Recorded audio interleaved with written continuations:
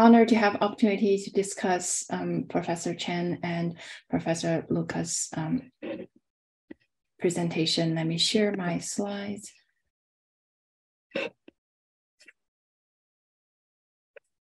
Could you see my slide? Yes, perfect. Okay, that's great. So I think both Long and Mike have mentioned the situation that platforms can find new opportunities to create value and generate win-win outcomes. This could be Alibaba's digital information structure that helps sellers and buyers. It could be the information structure Mike mentioned that help some people to find Black-owned businesses, and that could be beneficial to both sides. I think these are relatively easy cases. The more difficult cases are the situation where there might be winners and the losers. I want to give you 3 examples from my own research and my own observation of business practices. The first challenge is that a platform policy could benefit some users, but hurt others. Let me give you an example from Airbnb. So we know Airbnb guests are concerned about neighborhood safety. And if they see a review about a listing that mentions about neighborhood safety, especially in negative ways, they're going to respond negatively by either avoid booking in that listing or demand a lower price. However, we know reviews could be subjective, and listings in riskier neighborhoods cannot change neighborhood safety by themselves. Statistically, listings in low-income and minority neighborhoods are more likely to have negative safety reviews, and official crime statistics are higher in low-income and minority neighborhoods. So if you put all these together, the platforms sort of face a tricky situation. If they try to highlight safety reviews, that would help guests, but potentially hurt low-income and minority hosts.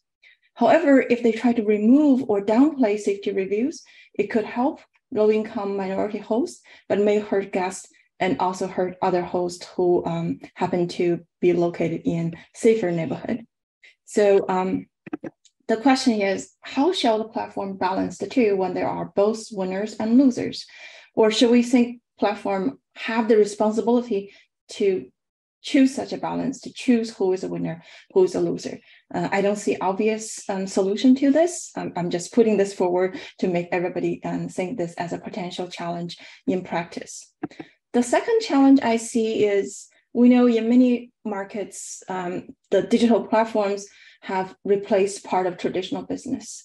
E-commerce may have replaced some of the traditional retail, ride sharing may have replaced some traditional taxi, and house sharing have replaced some hotel services.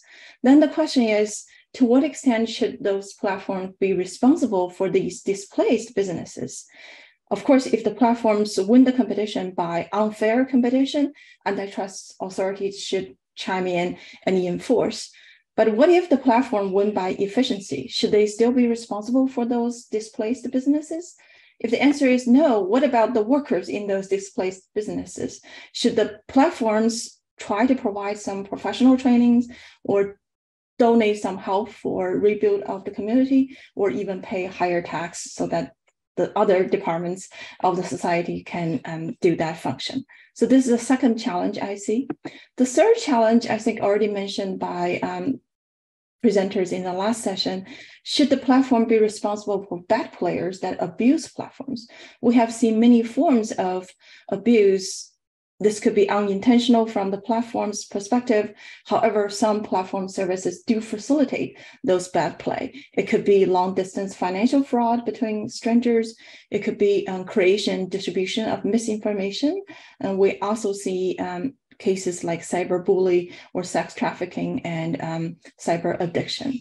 So some of the bad plays already sort of entailed some regulatory approach. For example, in the US, as Professor Yo has mentioned, they Section 230 have carved out for sex trafficking, but still discussing on other issues. So this begs the question, should the platform be responsible for the bad play itself? Or should they only be responsible for monitoring and policing the bad play? And to what extent should they be responsible on those policing function? Where is the boundary? So just coming back to Professor Chen's mentioning about the principles the first principle Long has mentioned is the design of responsibility should be based on how a platform creates value. I think I totally agree. The key question is how we define and weight the value to different parties. As I mentioned before, there could be winners and losers. Different parties may have different value from the platform, and some may get negative value on that. How can we define overall value with appropriate weights? The second principle Long mentioned is from shared value, and that should provide a guidance for shared responsibility.